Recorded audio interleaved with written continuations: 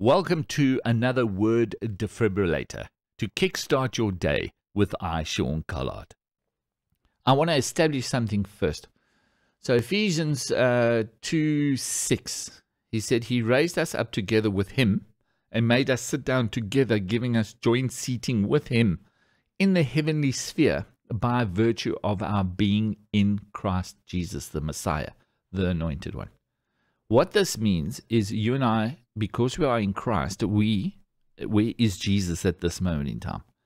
He is seated in the right hand of the Father. So because we are in Christ, and let me try and ask you, go through a question with you, and you tell me. All right, so there's an envelope, and there's 10 Rand inside that envelope. All right, now you close that envelope. If I put that envelope in water, where's that 10 Rand? It's in water because it's in the envelope, right? If I take that envelope and I throw it in the air, where's that 10 Rand? It's in the air because the 10 Rand's in the envelope and the envelope is in the air. If I take that envelope and I throw it in the fire, where's that 10 Rand? It's in the fire. Well done, because the envelope's in the fire. So if you and I are in Christ Jesus, and Jesus is seated at the right hand of the Father, where are we? Seated at the right hand of the Father. Brilliant. Okay, so remember, when we pray and when we chat to God and when we look at Scripture, it's because we are in the throne room. We don't use Scripture to get in. We use Scripture for the outside. All right? So when we pray, we've got to pray as if we're sitting in. Now, you can try this, and I have, and it's quite a disturbing way to do it because I was very uncomfortable in the beginning. I didn't know what to say. So if I theoretically sit in my lounge and I look at the seat that I'm sitting on, because of Ephesians 2:6, it says that I am sharing the same seat as Jesus Christ, right? So he's sitting next to me. Good. So if he is seated at the right hand of the Father, I'm at the right hand of Jesus. He's to my left, and then the Father is to the left. You get that? So now when we pray, now in us getting into heaven, so let's just freeze it there for a moment. We're just going to go a little bit further. Now, it says he raised us up together with him and made us to sit down together, giving us joint seating with him in the heavenly sphere by virtue of our being in Christ Jesus, the Messiah. This is in the Amplified Version, the Anointed One. So it's not just Jesus Christ, it's Jesus Christ as the Messiah, as the Anointed One. He is the Savior, the King of Kings. We need that revelation. He did this that he might clearly demonstrate through the ages to come the immeasurable, limitless, surpassing riches of his free grace, his unmerited favor, in his kindness and goodness of heart towards us in Christ Jesus. So this is the Father in Christ showing his love because and through Christ to us. Now this is very important when it comes to our responsibility as men and women of God. In verse 8, for it is by free grace, God's unmerited favor. Now, unmerited means there's nothing that you can do to get it. That's it. It's a given. It's not a taken. It's a gift. For it is by his free. Now, it's crazy that he says free. He's just letting us know this is truly free. It is by free grace, God's unmerited favor, that you are saved, delivered from judgment, and made partakers of Christ's salvation through your faith. And this salvation is not of yourselves, of your own doing. It came not through your own striving. It came not through your own striving, but it is the gift of God. So salvation is a gift. It's something that you cannot lose. You don't have to defend it. You don't have to argue against it because it's a gift. And the person who justifies that is the giver. So if anyone says, oh, no, you're not saved, you say, well, God gave it to me as a gift. Go argue with him because it's a gift from the Father. Not because of works, verse 9, not the fulfillment of the law's demands, lest any man should boast. It is not the result of what anyone can possibly do. So no one can pride himself in it or take glory to himself. Nobody gets you saved. God will use people as a tool to communicate through in order to connect with you and I in order for us to hear what he is saying, witness within our spirit, and in our faith give our lives to Christ, and in that the gift of salvation is received.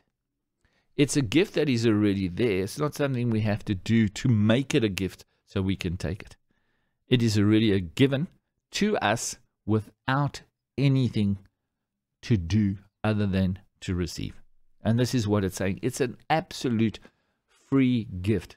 So because of that salvation, we are in the throne room of God. That's why it says you can approach the throne with boldness, the throne room of grace with boldness, because you are in Christ. It's got zero to do with what we've done. It's got everything to do with what Christ has done. He is the righteousness. Because he is righteous and we are in him, we have access to that. Got it?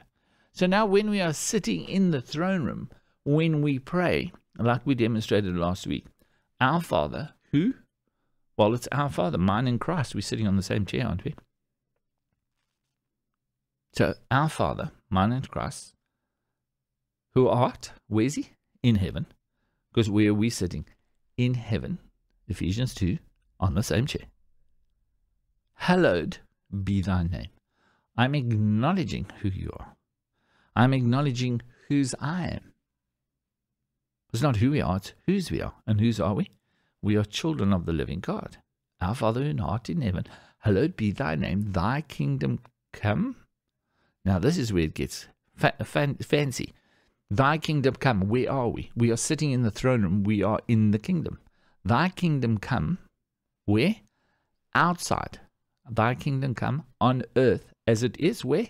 As we are seated here in heaven. So when we are seated in the throne room, what are the conversations that we have? Because it's kingdom conversations. You see, when we're outside the throne room trying to do right things to get in, then we talk about things of the world. But when you're sitting in the throne room, and what's happening in the throne room as it is in heaven, may it happen on earth. So we are, through prayer, the physical manifestation of the kingdom of heaven. We've got to sit in that throne room, understand how the kingdom operates, and then pray it in to the physical realm. So is there healing in the throne room? Absolutely there is. So Lord, we thank you for a physical manifestation of the healing as it is in heaven to manifest on earth. You got it? Good one. So is there joy in the throne room? Then if it's in the throne room, let's pray it on earth. You see, whatever we loose on earth is going to already be discussed in heaven, right? So you can only loose on earth what is loosed in the heaven. You can only bind on earth what is bound in heaven, in the throne room.